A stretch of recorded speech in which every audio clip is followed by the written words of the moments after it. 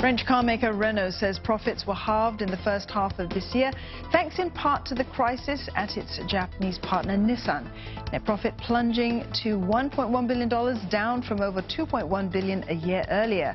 The French group says earnings were heavily penalized by the decline of Nissan's contribution.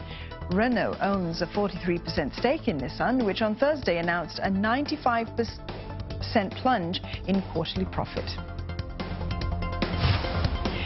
Philippine President Rodrigo Duterte has vetoed a bill that would have ended the practice of short-term hiring.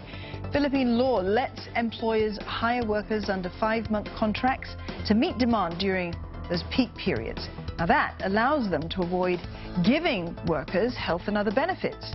Mr. Duterte campaigned on a promise to get rid of this law, but he appears to have backtracked. He says businesses should be allowed to outsource activities to boost efficiency. The Labour Ministry estimates that 70% of the Philippine workforce is on short-term contract work.